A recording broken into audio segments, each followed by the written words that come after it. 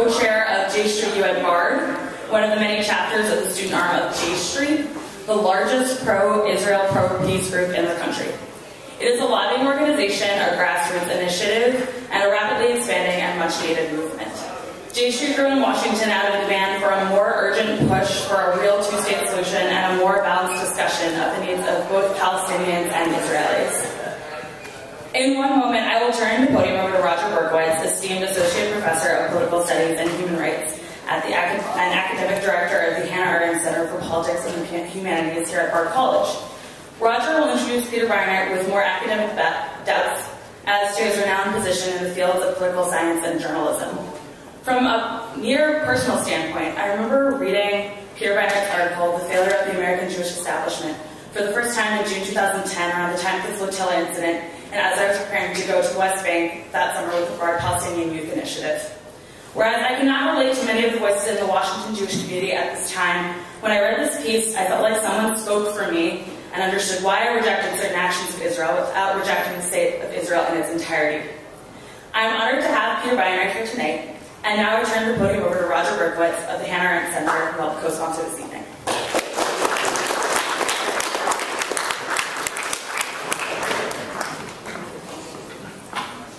Welcome, and thank you to Sarah. It's really wonderful to see students getting this involved in organizing lectures like this, and Sarah has done, with other help, I'm sure, an incredible job, so I just want to thank her for this.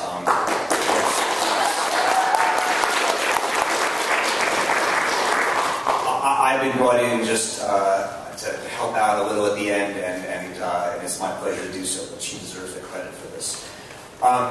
It is a distinct pleasure to introduce our speaker tonight, Peter Beinart.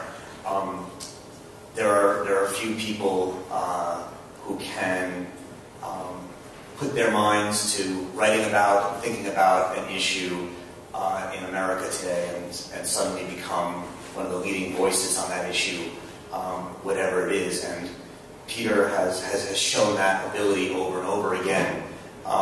He's written a number of books. His book before this, if I'm not mistaken, was The Icarus Syndrome, History of American Hubris, which really did in many ways help crystallize a debate about American foreign policy in the mid part of the last decade, the first decade of the 21st century. He's been a writer for the New Republic. He writes frequently for many other journals. He's been a senior fellow at the Council of Foreign Relations at a very young age. Associate professor of journalism at CUNY, the University of New York. He currently runs a blog for the Daily Beast, a very influential and important blog, Open Zion. Like Sarah, I read his essay in the New York Review of Books in 2010, The Failure of the American Jewish Establishment. And it did speak to me personally as well. I think he speaks for a lot of people of your and our generation. And I won't say much more about it right now.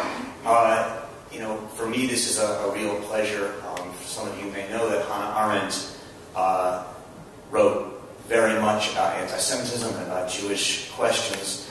She was one of the early and strong proponents at the time with Judas Magnus of a binational state, something that I think we all, Peter at least, realizes is probably impractical at this point. He says so in his book. And yet, many of the critiques that she makes and arguments she made 60 years ago, I think, are very much at the root of a lot of his thinking about Israel and the Middle East. So it's a great pleasure for me as the head of the Hannah Arendt Center to welcome you here today. So please welcome Peter Beinart.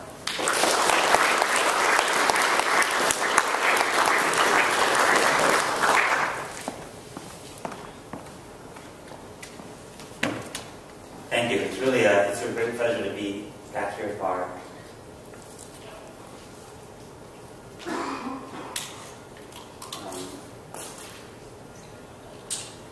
I know that this is a controversial subject, the relationship between American Jews and Israel. After my book came out, a friend said, have there been any angry words, personal attacks? ad hominem denunciations? And I said, outside of my own family? Yeah, there have been a few. My wife sent out an email, the kind that my spouses do when someone has written a book, and she said, you can agree or disagree with Peter's book, but we're very proud that he wrote a book. And she got back one email which said, I would never buy that book. Peter's a fraud. He's a threat to the Jewish people. And she sent on an email and she said, I don't really know who was that person who was so hostile to you. And I said, don't you remember? That's my cousin David. My mother said it's a good thing that my grandmother doesn't know how to blog. Even in my own family, I find actually that although I write often about the younger generation of American Jews, I suspect that I may be losing the younger generation in my own family, since my son, who's 6, goes to Jewish school, has an Israeli flag on his wall, often shows distinct signs of a kind of a right-leaning religious Zionist perspective that would probably put him closer to places like Commentary and the Wall Street Journal than to my own set of politics. So, for instance, we're going to Israel in June, and so I said, Ezra, where do you want to go when we're in Israel? He said, I want to go to Mount Sinai. And so there was a kind of uncomfortable pause. And I said, well, actually not. The Sinai, that's really not in Israel anymore. Israel gave that to Egypt in a peace agreement. So kind of gave me this look of horror. And he said, they gave it to Pharaoh? So, there's an interesting debate that happens even in my own family on these issues. As it happens, I'm speaking to you on Yom HaTzmaut, on Israeli Independence Day. Part of a cycle in Israel. The day before Yom HaTzmaut is Yom HaZikaron. As night falls in Israel on Yom HaZikaron, the day that Israel remembers its fallen in wars, a 1-minute siren goes off. Everybody stops. Even people driving in cars get out of their cars. Stop by the side of the car. The next morning, a siren goes on at 11 a.m. for 2 minutes, in which, again, people stop their daily routine. The flag of the State of Israel is lowered to half-mast for the entire day. And then, in a kind of a recapitulation of our historic cycle of death or near death and rebirth, when evening strikes and it moves from Yom HaZikaron to Yom HaTzmaut, Israeli Independence Day, the flag is raised to full staff. And I think it's fitting on such a day for those of us, even those of us who are critical of Israeli policy, as I am, to reflect on what an extraordinary blessing it is for those of us who are Jewish to live, to be amongst that small group of Jews over the last 2,000 years who have the good fortune to live with a Jewish state. Firstly, because we now have a state whose mission statement is the protection of Jewish life around the world. To make sure that if anyone tries again to wholesale slaughter Jews, there will be at least one state in the world whose mission statement is to prevent that from happening.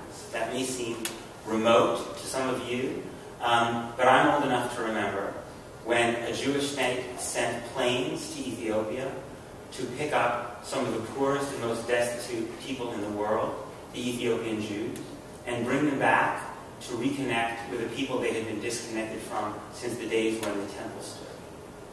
The second thing that we owe to the State of Israel is the recreation of Hebrew as a living language. Without the Zionist movement and the state that it created, Hebrew would remain a dead language, and all of the problems that diaspora Jews have in maintaining a Jewish identity, which are considerable, would be profoundly more difficult if there were no Hebrew language to be a cultural and linguistic center for us.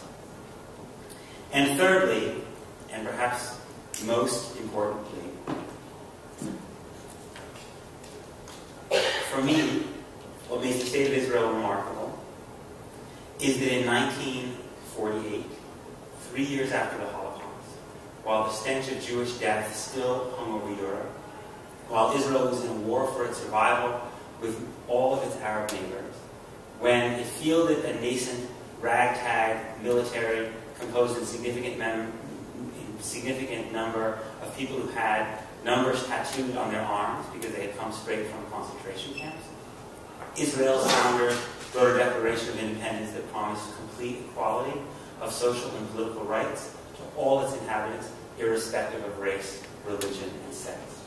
And despite the enormous trauma and suffering that Israel's War of Independence brought for Israel's Palestinian population, despite the enormous toll that the War of Independence took on the 750,000 Palestinians who were expelled or fled their homes, Israel gave the right of citizenship to those Palestinian citizens of Israel who remained within its borders, even though Palestinian refugees were not given the right of citizenship in Lebanon and Syria.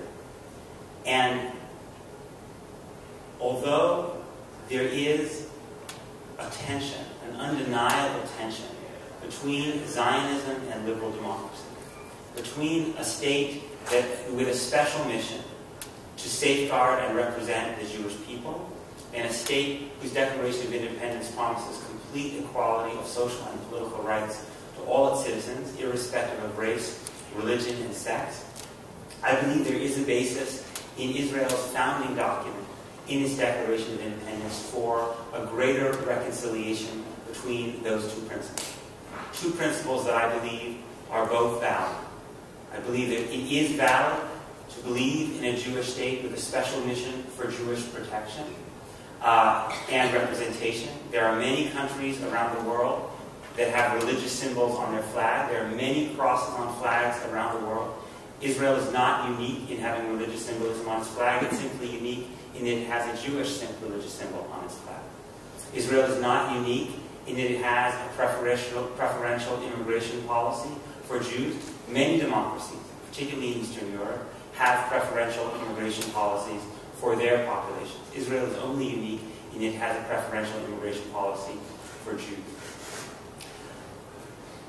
There is, I believe, within Israel's original boundaries, the original 1967 lines, the foundation for a deeper reconciliation, although there will always be some tension between Zionism and liberal democracy. The fundamental, and in fact there has been such progress even within Israel's history.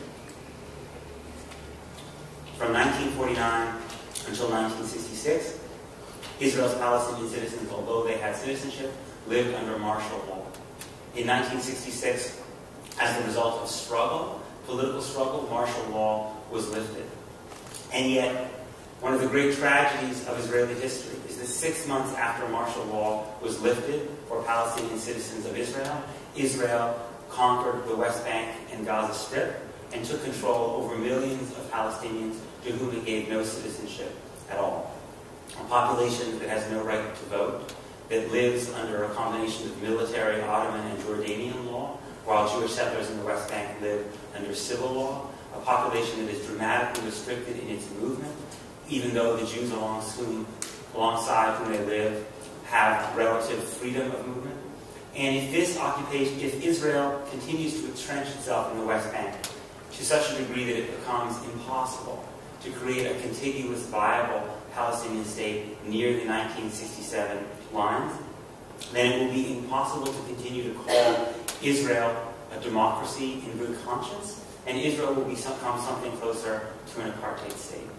And I don't use the word apartheid state lightly, but I use that phrase because in doing so I'm not quoting Jimmy Carter. I'm quoting those two well-known anti-Semites, Ehud Barak and Ehud Olmert, both of whom have warned that this is the future that Israel faces if it cannot extricate itself from the West Bank and allow the creation of a contiguous, viable Palestinian state there that gives the Palestinian population of the West Bank and Gaza citizenship, the right to vote, and the right to live under civil law in a state of their own. I am not suggesting in this narrative that I believe the Palestinians are blameless for the failure to create a Palestinian state. I think there have been significant failures of Palestinian political leadership. I think the resort to violence against civilians, which I call in my book grotesque and unforgivable, I think has marred the Palestinian national movement.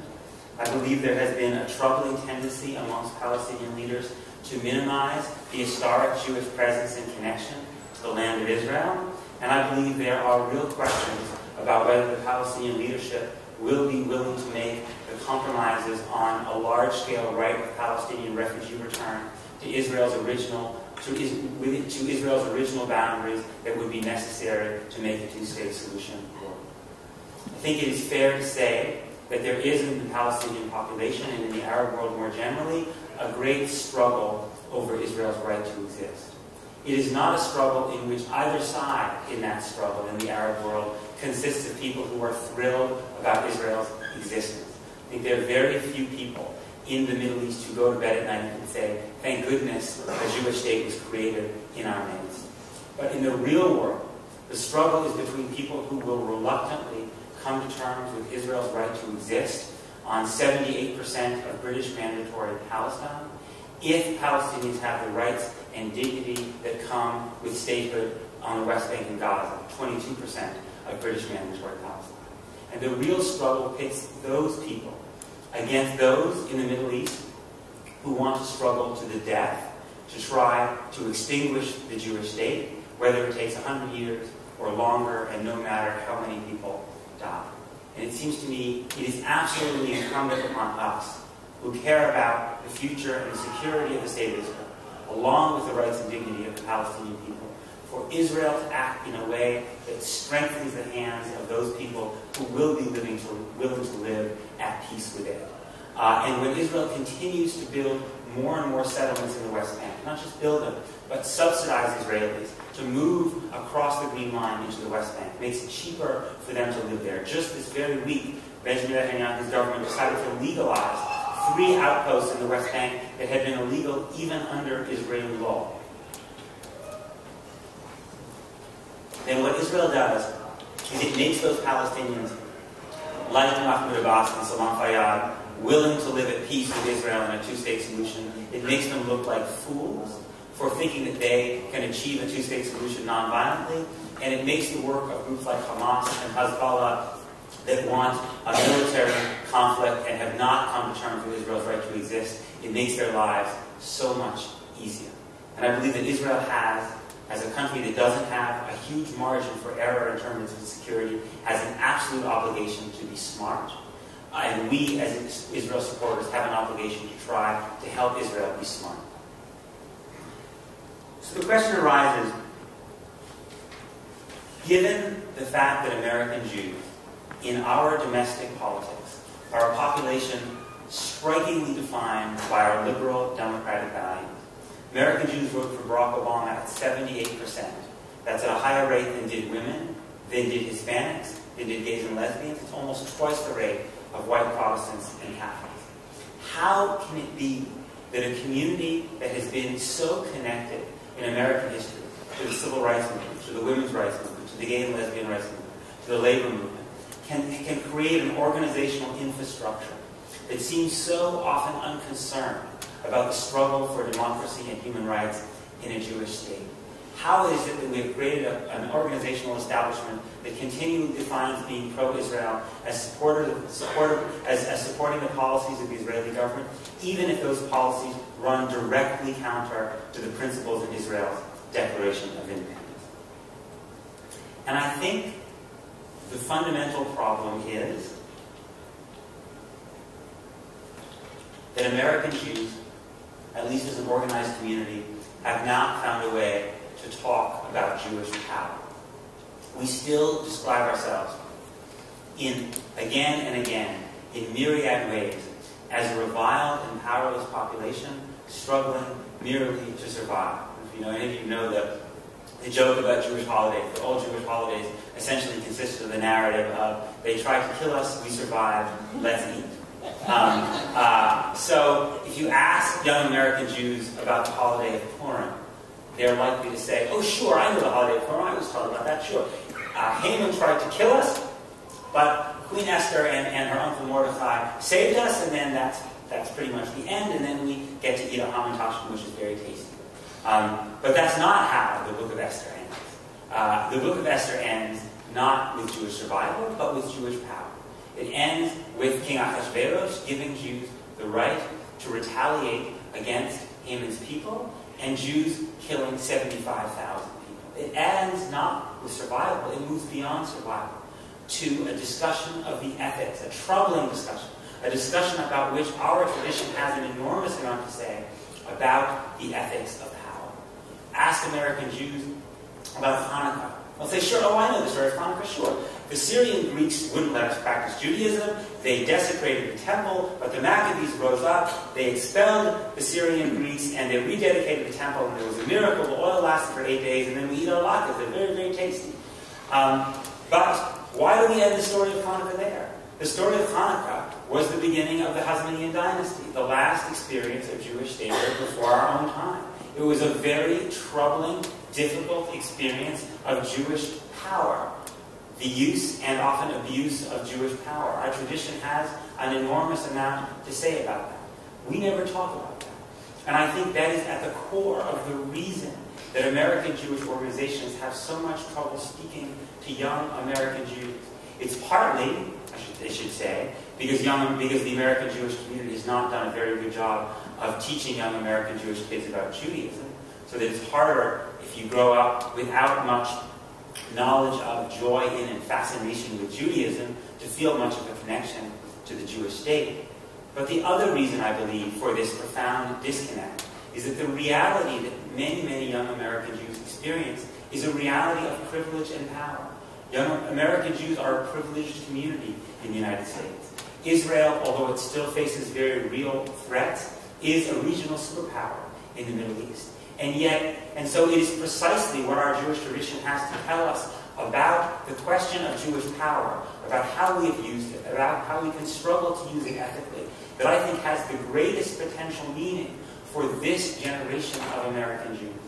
And yet, this generation of American Jews is again and again confronted with a narrative in which they are essentially told that the Jewish condition has not fundamentally changed since the 1930s and 40s. A story that is not true to the reality of their lives.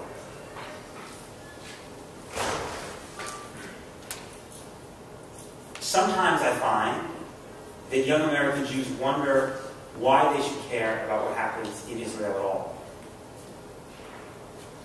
Most American Jews of any age had never been to Israel. American Jews are a fairly assimilated population. Often Israel can seem to be a very distant place. But I think the reason that all American Jews, especially young American Jews, have a stake in what happens in the state of Israel is because Israel is the great test of Jewish power. Israel, if what most young American Jews in my experience feel is precious about Judaism, is the Jewish ethical tradition. The idea that during our long night of oppression and powerlessness, we spun visions of human dignity and justice that inspired people across the world. And that's why American Jews have been so much at the forefront of so many struggles for human dignity and for social justice. And yet, if it turns out that that tradition of struggle for justice and dignity can only have meaning when Jews are powerless, and once Jews have a state, it turns out that that tradition cannot inform the actions of the state, then in retrospect, what good was that tradition after all? What good was the Jewish ethical tradition if it could only have meaning during powerlessness and could not survive the confrontation with power? If that turns out to be the reality, as Israel collapses as a democratic project, as Zionism collapses as a democratic project, it will have reverberations for the experience that young American Jews have of Judaism every bit as profound as the experience that their parents and grandparents had when they were lucky enough to witness the birth of a Jewish state. There's a quote that I love by Rabbi Shlomo Carlebach when he said, "The Torah is a commentary on the world, but the world is also a commentary on the Torah." And if it turns out that in the world, the lived world of Jewish reality, that the Jewish tradition, the values of Torah cannot influence the behavior of a Jewish state, that will have profound implications for how we see Torah, how we see Judaism itself, no matter how far away we live from the state of Israel. So I think what we need to say to young American Jews is that there is a reality in Israel that is very troubling. And that if you want to have a real relationship with the state of Israel, a real encounter with all of the people who live in the state of Israel, under the state of Israel's domain, which includes the West Bank, even according to the United States government, includes Gaza, because the United States government defines Gaza as still occupied by the state of Israel, then you need to encounter all of Israel. And that it is not acceptable to send kids on birthright trips to Israel. As much as I think it's wonderful for kids to get to go see the Kotel and the beaches of Tel Aviv, as I did when I was young, that it's not ethically acceptable to send them to Israel and never have them interact with Palestinians. That it is intellectually insulting to tell young American Jews who've been raised to believe that part of what makes Judaism precious is a tradition of critical inquiry and open debate, that they should start with the assumption that everything the government of Israel does is right and work backwards to reason why. And so I think on this Yom HaAtzmaut, what the American Jewish organizational establishment should really be telling young American Jews is that this democratic state of Israel, this flawed but genuine experiment in democracy in a region that doesn't have a lot of experience with democracy, is your birthright. It's your patrimony. It was won by past generations at a cost that you will never even be able to fully comprehend.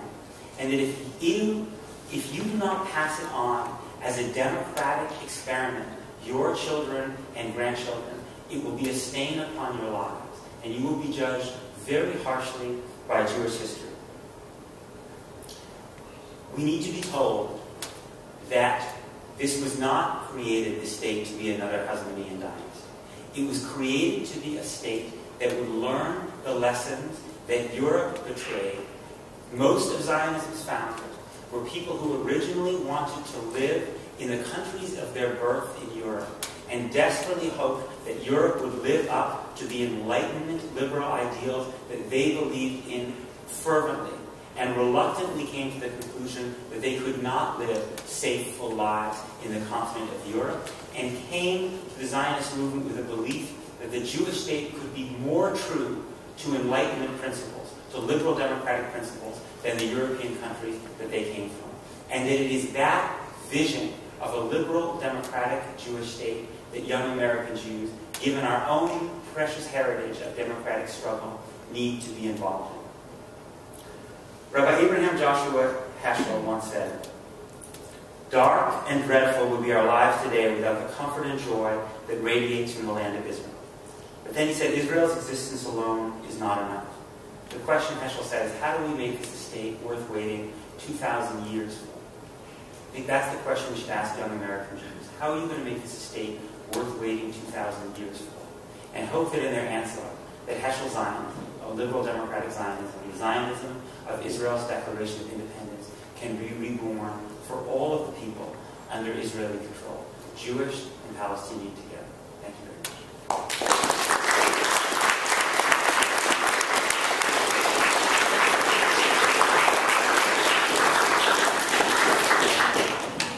Thank you very much, Peter. So we have a good amount of time, about 55 minutes for questions. The book is in many ways addressed to younger American Jews and others. So anyone is able to ask questions specifically on students, others. Right? Yeah.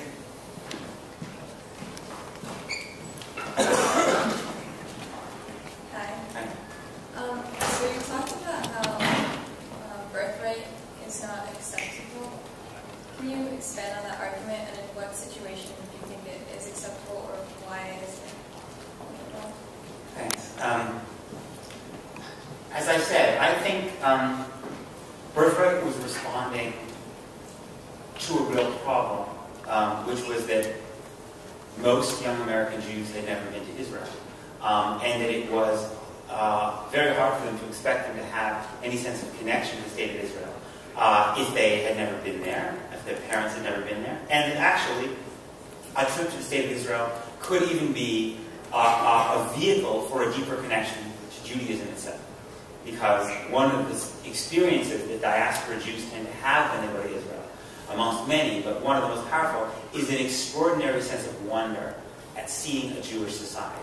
If you've always grown up as a small minority, it's a remarkable thing to look around you and see the vast multitude of Jewish diversity from every corner of the earth, screaming at one another, yelling at one another, trying to fight to get in line in front of one another, essentially come together on a land that we have such a deep connection to. So I'm all for that. I'm sympathetic. There's a reason that we send our own children to Jewish school. I feel very committed to raising children with a strong sense of Jewish identity. But not at the cost of pretending that Palestinians don't exist, or only hearing about Palestinians through other voices rather than letting them speak for themselves. Partly because I actually think that it is not only ethically indefensible, but I think it even serves, it fails to actually accomplish the goals that the program's founders want, which is a deep connection to the State of Israel. Because I really believe a deep and enduring connection to the State of Israel has to be based on reality. It can't be based on some Disneyfied vision of Israel that essentially skirts around all the difficult issues. In the same way that you can't have a really loving, I believe, and true relationship with the United States if you try to ignore all of the dark and painful and difficult things that exist within our borders.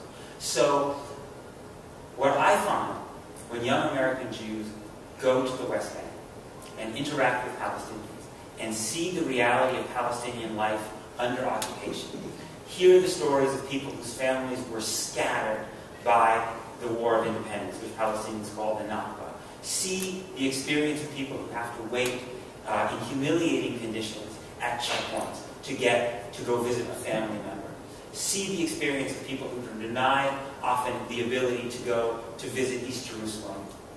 What they come back with are a lot of difficult questions and a deep sense of internal turmoil and struggle. To me, that's not a bad thing. To me, that's the glory of the Jewish tradition. Our tradition is supposed to be Israel, struggle. It is supposed to be about struggle. It is not supposed to be easy. It's supposed to be, in fact, about the struggle to live ethically as a people, to safeguard ourselves, but also to remember, as we say around this time of the year, around the holiday of Passover, that we know the heart of the stranger, because we were strangers in the land of Egypt. It's no coincidence that on Rosh Hashanah, when in the Torah portion of Jews on Rosh Hashanah, we read about Hagar, an Egyptian woman, Hagar, the stranger, an Egyptian woman calling out to God. On the second most holy day in Judaism, we read the story of an Egyptian woman, a non-Jew, calling out to God, and God hearing her cry, and her giving her the son Ishmael. That, it seems to me, is very, very important to what the Jewish tradition is, and I think we honor that when we send young American Jewish kids to have experiences with Palestinians in the West Bank, and if possible, it would be wonderful for them to have experiences with Palestinians in Gaza too.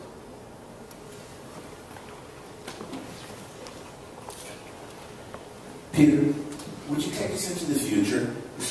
And really, paint a picture of Israel at its 200th anniversary. If there isn't a separate Palestine, if there isn't a two-state solution, as you see it. I had funny. Sometimes I find in private conversations with American Jewish organizational leaders, you find people who publicly may spend a lot of their time trying to ward off criticisms of Israel, but in private you can find sometimes a stunning weakness. A prominent figure in an American Jewish organization in a meeting with me a few months ago said, "You know what, Peter? I am much luckier than you." And I said, "Why are you luckier than me?" He's an older man. He said, "Oh, because in 20 years I won't be around to see what's happening in the State of Israel. I'll be dead." Which was quite a remarkable statement from someone who's an influential person in a major mainstream American Jewish organization. If Israel makes permanent its occupation, There are people who already believe that it is too late to create a two-state solution, to create a contiguous, viable Palestinian state. I'm not one of them, but nor do I believe that we have decades and decades. Then we will invite the Palestinians. We will give, on a silver platter, we will invite the Palestinians to struggle for the nature of that state. Because the Palestinians will not live, nor should they live, permanently under occupation. I desperately hope that the way Palestinians conduct that struggle, in contrast to the way they have it sometimes in the past, will be through nonviolence. But even if it is through nonviolence, it will be a struggle that culminates in the end of Israel as a Jewish state, or it will be a struggle that culminates in the end of Israel as a democratic state. The tension that I believe exists within Zionism and liberalism will become impossible in a condition in which Israel is in permanent occupation of the West Bank. I think in such a struggle, perhaps very awful things will happen. And I think ultimately, in the long term, it will turn Israel more and more into a pariah state, which I believe is really the opposite of what Israel was meant to be. I mean, if you read Herzl's novel, about Herzl's vision of an imaginary Jewish state, it's easy to make fun of the novel, because the truth is Herzl had very little understanding of anything that was on the ground in the Middle East. And in many ways, Herzl had very little understanding of Judaism. I mean, Herzl's the guy who, the first time he went to a synagogue in Italy, on Shabbat, he tried to tip the usher.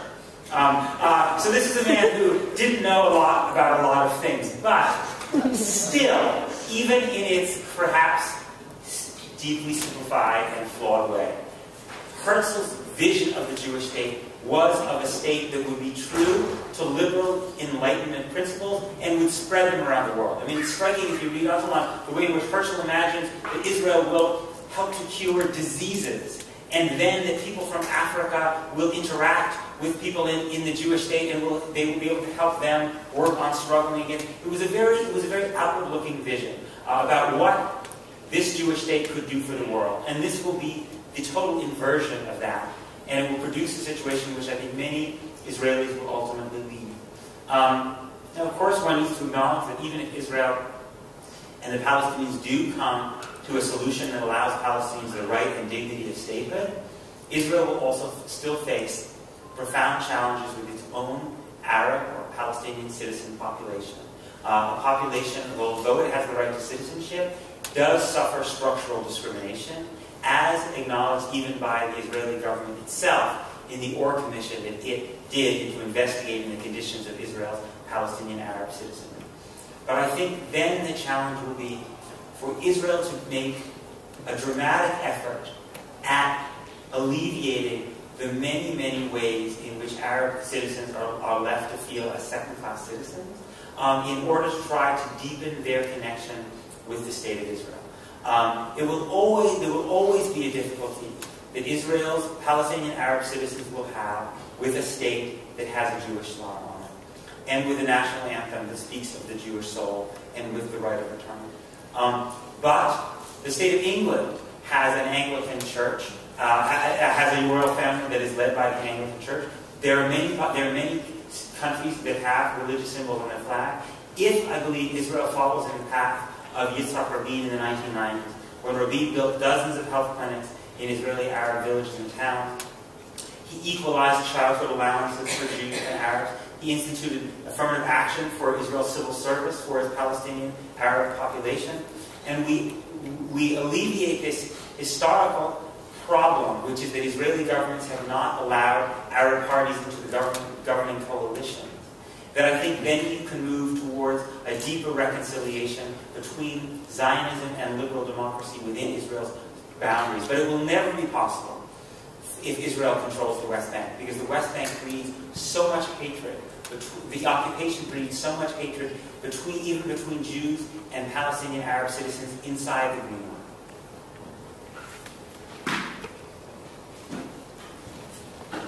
Hi, you spoke a little bit about the ethics of power and such, and one of the issues both in Israel and Palestine and in the greater Middle East as a whole is the allocation of fresh water.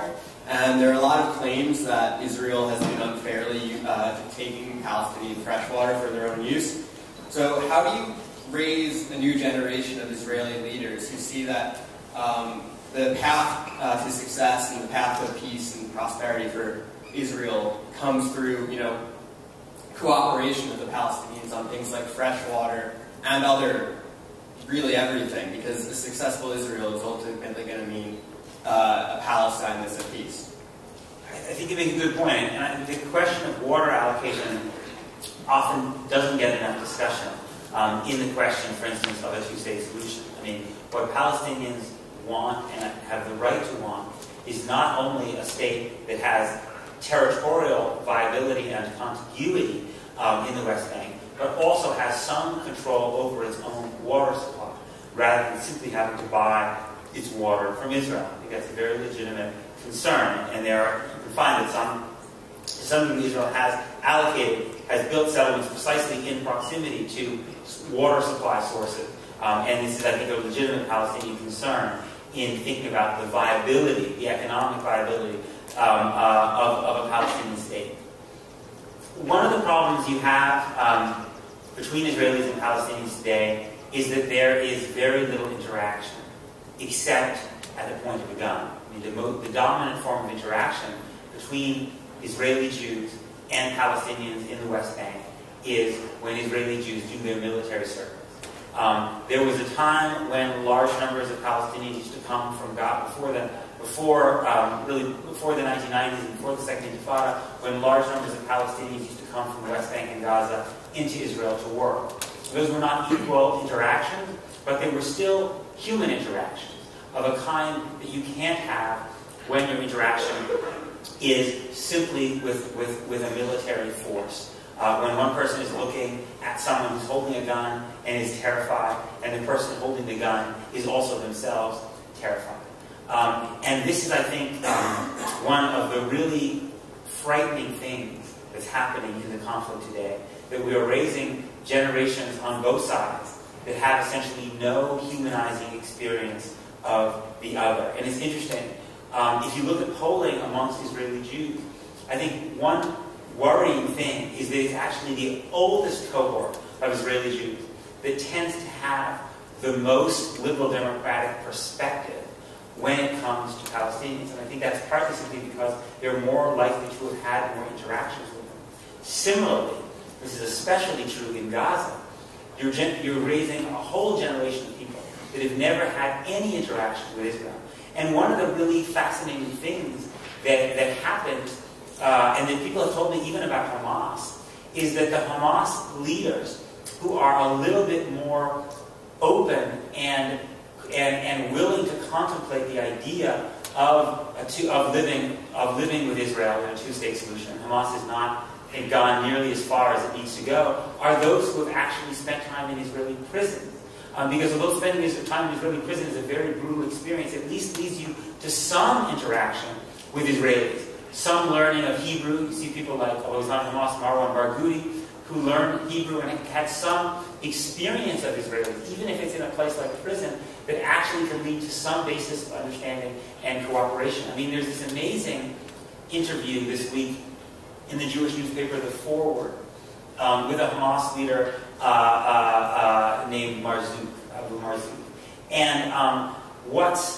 And this interview in many ways is quite disappointing for those of us who believe that Hamas is going to have to accept Israel's right to exist within its 67 borders. But in some ways, what's the most bizarre part of the interview is when the Forward interview starts talking to Marzouk about the protocols of the elders of Zion. And he says, why is Hamas trumpeting this well-known anti-Semitic forgery? And Marzouk says, it's a forgery? I never heard that. Now, maybe he's simply lying. But I don't know what's worse, if he's lying or if this is a man so disconnected from reality, certainly from Jewish reality, that he's actually unaware that that perhaps the most famous anti-Semitic hoax of modern times is an anti-Semitic hoax. And it seems to me it just underscores how dangerous it is to have such radically disconnected populations.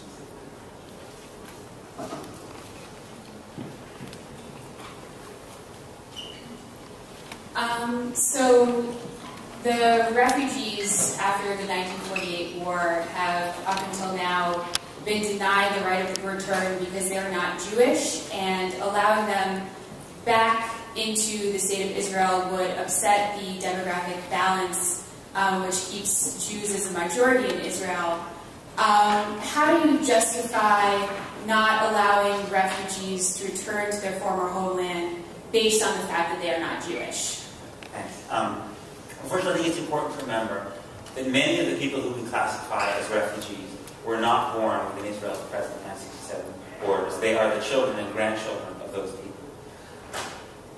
I don't believe, I am an anti-utopian liberal, which is to say that I believe that our visions of justice must be measured against the reality that would exist on the ground, rather than some perfect vision that we might have. And in reality, the towns and villages and homes from which people fled in 1948 are not there in large measure anymore. People may, and many Palestinians in my experience say this themselves, that the keys that people may still be holding are not keys that unlock anything anymore. So the question is, what in reality is going to be there for those people who return, if they return in huge numbers to the state of Israel? I think I would support some modest refugee return of people who were actually born in what is now Israel's 1967 lines. And in fact, Israeli leaders have consented. I think Olmert was open to some small-scale right of return, some small-scale return. Interestingly, Olmert accepted that there would be some, although he wanted it to be small, probably in the tens of thousands. Mahmoud Abbas, according to what we know from the negotiations, accepted that it should not be so large that it would threaten Israel's demographic character. I believe that the better answer for those people is to return in larger number, for the bulk of them, to return to a Palestinian state where they can see a national anthem and a flag and have the rights and dignity that come with statehood. And there may be others who are taken in by other countries around the world. But I believe in the legitimacy of a Jewish state, just as I believe in the legitimacy of a Palestinian state.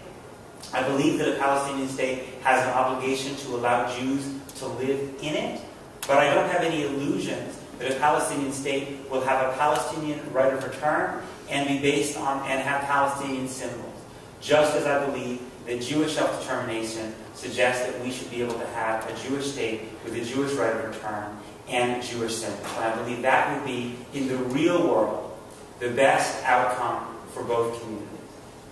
And I would start with the Palestinians in refugee camps in Lebanon, where I believe with the Palestinian refugee population that of all of them probably the one that today is suffering the most.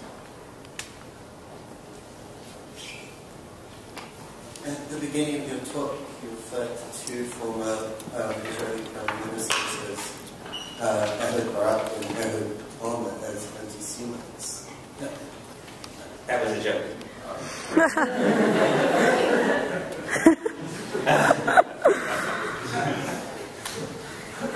Hi. I'm curious as to how you think we should go about educating American Jewish kids in what Israel is like today if they don't necessarily have the opportunity to go to Israel. That's a good question. I think the first step is to try to give young American Jewish kids some joy in knowledge of and fascination with Judaism itself. Since I think it is hard to appreciate the meaning of a Jewish state, what it means to have a state whose rhythms are the Jewish calendar, without having, and it's hard to understand why some people feel so deeply attached, some Jews feel so deeply attached to the state of Israel. Whether ultimately you want Israel to have sovereignty over the West Bank or not, and I don't want Israel to have sovereignty over the West Bank or not, but I don't think you can effectively engage with the debate at all unless you understand that the book of Genesis is essentially in significant measure about the Jewish interaction with the parts of the world that we now call the West Bank, places like Hebron and Bethlehem and what Jews call Shechem, which is outside of Nablus. You can't even understand the terms of debate in Israel unless you have some understanding of the depth to which the depth of connection biblically between Jews and the West Bank. And I think Palestinian leaders do themselves a disservice when they don't acknowledge that. It's not to say for a minute that they should accept Jews living as citizens in the West Bank when Palestinians lack citizenship. But I think it's important for Palestinians to say, we recognize these places are sacred to Jews, and we have no problem with Jews living as equal citizens in these places alongside us in a Palestinian state. As long as they live as equal citizens, we open our arms to them to do so. So I think that's the beginning. And then I think you build upon that, it seems to me, upon that foundation of Jewish connection and Jewish commitment. And that I think is the foundational layer, especially with younger children. And then I think the next layer, as they get older and more able to assimilate critical experiences, even if they can't go to Israel, is for them to interact with Palestinians. I think every American synagogue should have Palestinian speakers. Every American Jewish newspaper should have Palestinian columnists. Every American Jewish community center should invite Palestinians to speak. The problem is that there is right now, essentially, many of those organizations will not allow non-Zionists to speak. There are not a lot of Palestinian Zionists out there. That is a recipe for essentially no interaction with Palestinians. First of all, even if you don't want a political debate, even if you're not a political institution, you can simply invite Palestinians to talk about their families' histories and what happened to their families in 1948 and the drama of their family history. Jews are very interested in these kinds of stories. We know a lot. We have a lot of personal experience with these stories of dispossession, of being scattered across the earth, of families disconnected from one another.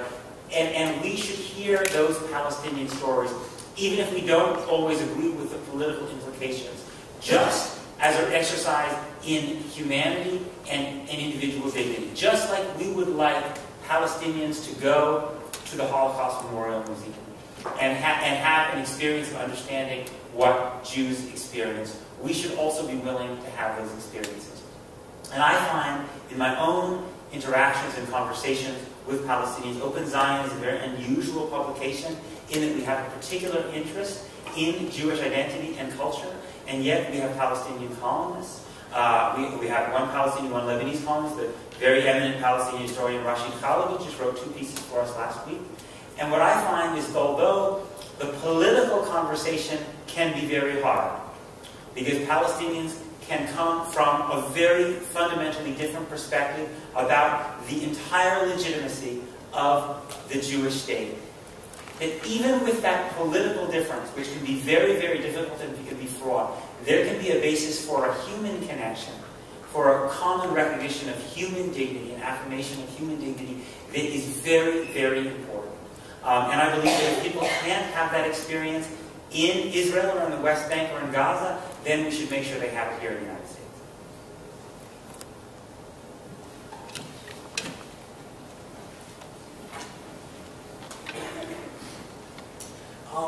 So thank you for being here. You alluded before to the fact that American Jews are overwhelmingly progressive-minded, left-leaning individuals, really mainly with the exception of their attitudes toward Israel. And I think that there's the main problem with convincing not just the parts of the American Jewish community, but also the non-Jewish American community, which is vastly larger than the American Jewish community, many of whom believe in very strongly pro-Israel sentiments. And I guess the issue that I have with trying to grapple with how to bring about changing people's attitudes in the American Jewish community and the non-Jewish community, is how do you overcome organizations like AIPAC, who are so powerful. I mean, they're really, in this political age where you have Democrats and Republicans, those on the left and right, so divided on everything. The one unifier, it seems to me, in American politics is Israel. And it's really amazing how powerful, something like AIPAC is. So how do you overcome that political force in America today to change the conversation, the one that you're having today, which I think a lot of American Jews support you, but I think that is being dominated by other forces like AIPAC.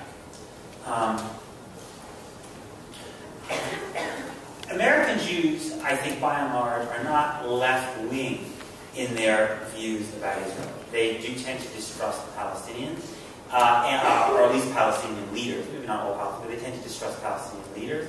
And they tend to want to rally around Israel, especially during wartime. But I think American Jews, Napoleon suggests, are actually still do, in significant numbers, support a Palestinian state. And believe that that's the ultimate path to peace. The problem is that most American Jews have no relationship whatsoever to Jewish organizations. American Jewish organizations are not democratically elected. They're simply composed of the small fraction of American Jews who want to be involved in them, and especially that even smaller fraction that has enough money to fund them.